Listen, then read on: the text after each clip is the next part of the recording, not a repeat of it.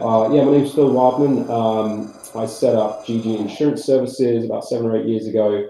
We're a specialist insurance broker based in the UK. We work internationally. We focus very much in the video game industry, but we're part of a bigger group that does film, media, entertainment, corporate stuff. We work with other brokers. But I've been a gamer since I was 3 or 4 years old. Hugely passionate about the industry. Love being able to support it in this way and combining my sort of career in insurance with my passion and my hobby. So we're going to talk today about claims gone wrong. So we're not talking about successful claims. We're talking about insurance claims that went wrong and why, and how to try and avoid that going forwards. And I think this is a super interesting one, because I think this is why insurance gets a pretty bad reputation, because a lot of people are, oh, insurance never pays and my claim's not going to get paid. And the truth is, like, yeah, that does happen quite a lot. But there's generally a really, really good reason for that. It often just boils down to either, and I don't want to like point fingers anywhere, it's either that the broker didn't know what they were doing, the insurer didn't understand the industry, or the client or company tried to kind of muddle through themselves and weren't really aware of the risks that they had, so bought the wrong thing or whatever. So yeah, claims gone wrong. So I'm going to kick off with one in particular. Now, this one almost brought down a whole department of one of the bigger UK insurance companies, where they basically did not understand the video game industry. The point I'm making here is, like, the insurance industry still thinks that the games industry is small and niche. However, some insurers recognize that it's great and they understand it and they understand the risks. And the example of this going wrong was with one particular insurer in the UK in 2015.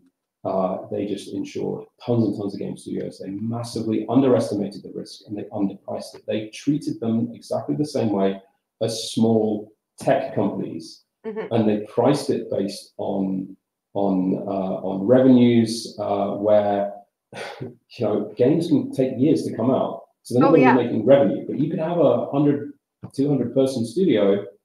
You could be working with big publishers. You could have licensed IP, but your sales revenue is zero. So you had investment, so you had revenue and turnover and investment, but your sales revenue is still zero. So they were charging hundreds of pounds a year for these policies, but offering full sort of £5 million limits on it, and they just did not understand what they were doing. And they had a couple of really big claims. There were two in particular. One of which was for rights of privacy, where it was a game that used real life locations and landmarks, where they just assumed that, oh, okay, this is, it's a building, so we can put that in the game, but they couldn't. It was so they got sued, and the cost was not just the settlement; it was the legal fees as well. So insurance is not just, oh, hey, we've been sued and we've got to pay a settlement. It's most of the cost goes into the legal fees in fighting and defending the case. So that blew through the full £5 million limit that they had. They had another claim that was very similar. So this insurer was like, we're out. We are not in the games industry ever again. And so there's a lot of insurers out there that will recognize game development or game publishing or just the industry in general as a recognized field, and they will not touch it. So the takeaway from this is, make sure that you have, if you're buying insurance, make sure that you declare to your insurer that, hey, we're in the video game industry. This is what we do. Are you sure you're on board with that? Do you know this industry? Yeah. So we've seen quite a few companies that have come to us and said, oh, hey, can you get us like a cheaper quote than we're currently getting? So we say, okay, well, show us what you have. And they'll show us a policy, sometimes even from this insurer that I've mentioned. And their occupation is listed as software consultancy or technology services. So it's super vague, but not game development, because what happens if you try to apply and say you're a game development studio, they won't quote you.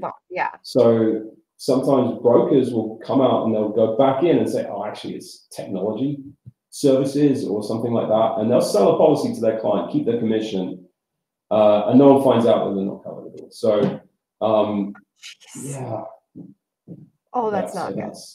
Yeah, it sucks. It sucks. So that is, and it's stuff like that that gets insurance such a bad reputation because you've got insurers that are like, we don't want to cover the games industry, but then people still try and go get covered from them, and it's, I mean, who's really at fault there? You can't fully blame the insurer for that because they've said we don't cover it, but they need to maybe sign. I'd say they need to signpost that a little better. But the takeaway from this is make sure that you have it in writing that you're covered for what you do. Otherwise, you're going to end up in a situation where you might be with an insurer that's like, oh, hey, well, you never told us you make video games. Like, we don't cover that. So don't end up with another insurance claim horror story for that. So yeah, claims gone wrong. Cool. Cool. I'm going to give another example of an interesting claim situation. I have to be very careful what I say on this one because it's a very specific situation. I don't want anybody to like work out who I'm talking about. But, fair. So virtual reality is a whole different dynamic of risk versus sitting on your couch with a controller in your hands. You're physically interacting with stuff. Plus, you've got something on your head, and you can't really see what's going on around you. So the risk of you tripping over something or falling over is pretty high. There was a case. I don't know if this is fully accurate, so forgive me, but I heard a story of someone that was playing VR and he tripped over a glass coffee table and cut up and passed away. So now the liability for that, you could argue, well, they should have known better. Shouldn't have had the glass coffee table there. Yeah, fine. But the game needs to make sure that when you sort of on board with the game, it's like, have you cleared your space up and like playing the Wii, it always says, make sure you put your straps on and there's no Ming vases around the house and stuff like that you could damage and don't throw your controllers at the screen, stuff like that. So when you play the game, make sure that your sort of disclaimers and warnings are super, super clear, especially with VR. And you might want to consider putting in some sort of trigger or some way to know that if you've taken the headset off and put it back on, you get the fresh warning again. Yeah, resets it and So if there's a situation where and this is where I need to be a bit careful about the exact specifics of this situation, but if you take the headset off and put it on someone else who did not see the warnings and then they injure themselves, did the game company do enough in that situation to protect the users? And this case was, the person fell over. It was a broken neck. It was a paralysis case. And the insurer, we know the insurers that paid that. It wasn't one of our clients, but we know the insurers that paid that claim. And they said it was a total loss. It was a $5 million claim. The claim was for more than $5 million. It's just that's what they have the insurance for. But that company came to us and said, "Oh, our insurer doesn't want to renew us. I wonder why. Can you help us get a quote?" So, and this is how I found out who the insurer was, because I went straight to the same insurer because they're one of the ones that do VR games and they're pretty cool and they work in the games industry. And they're like, "Yeah, that was us. We don't want to touch this." We asked them, like, "But what have you done to improve the risk? What have you done to make this better so this does not happen again?" Yeah, what's changed? And this is where this is a horror story. Is like, well, nothing. That's why we need the insurance. The game's really successful. That was like, probably not pursue this one. Oh yeah, no, absolutely not. That is. So that is definitely our story. But the takeaway from that is if you're doing VR or fitness games or anything that is involving movement or stuff in the real need space, bear in mind it's a different dynamic of risk. And most insurers, if you've purchased it as a video game company, they assume you're just making a. They assume it's controller or keyboard or just at your computer, at your couch, stationary.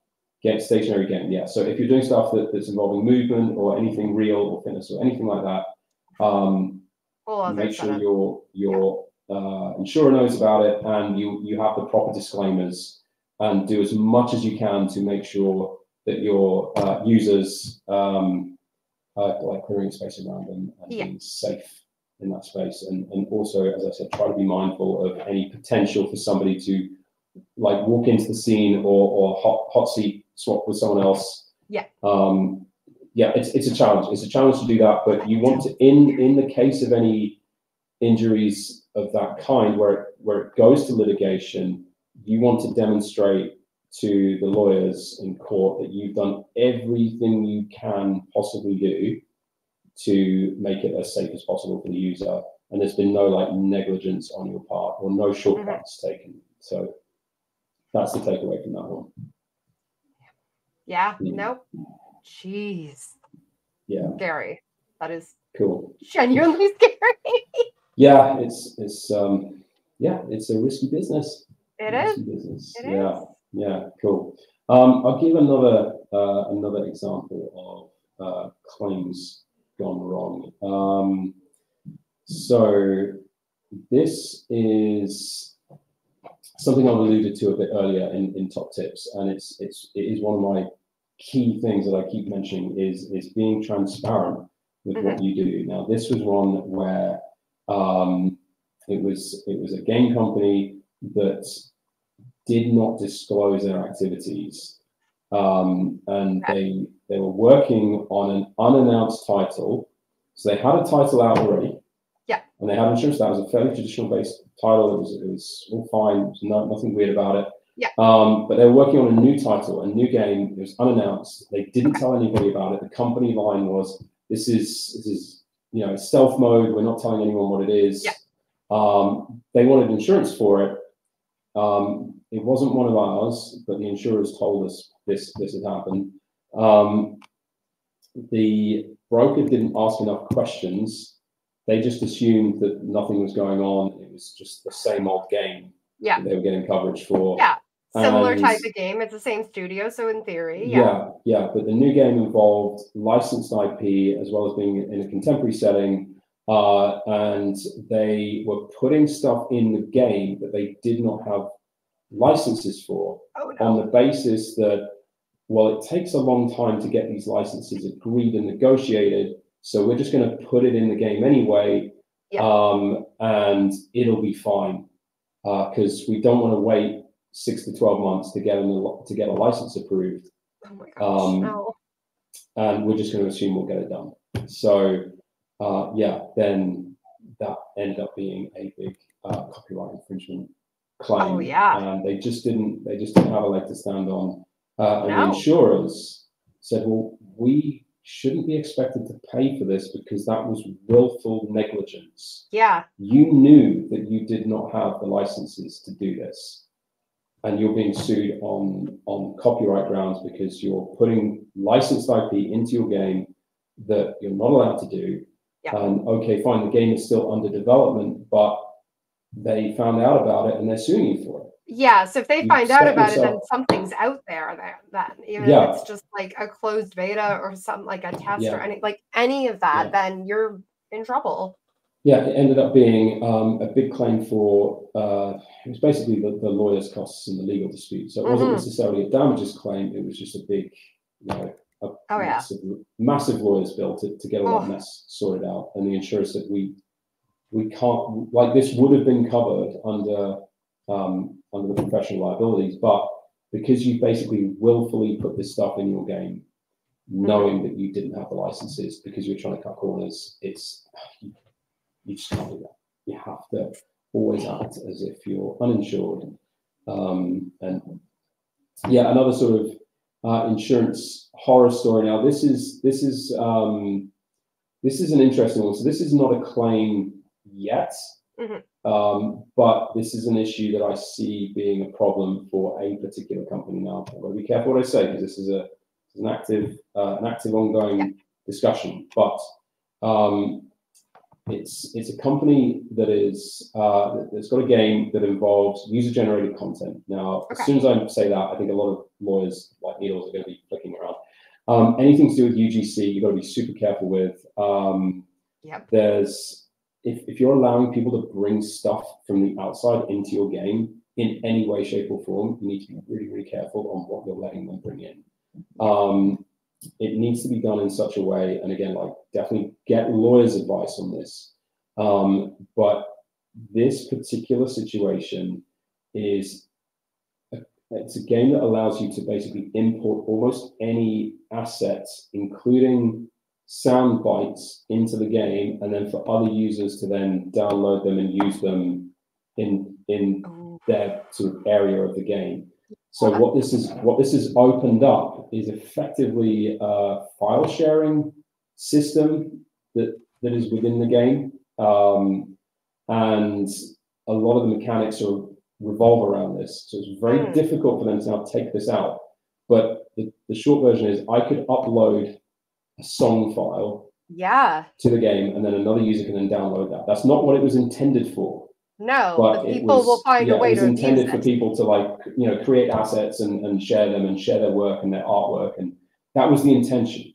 But it's now created this scenario where users can basically file share movies and audio. And it's a massive,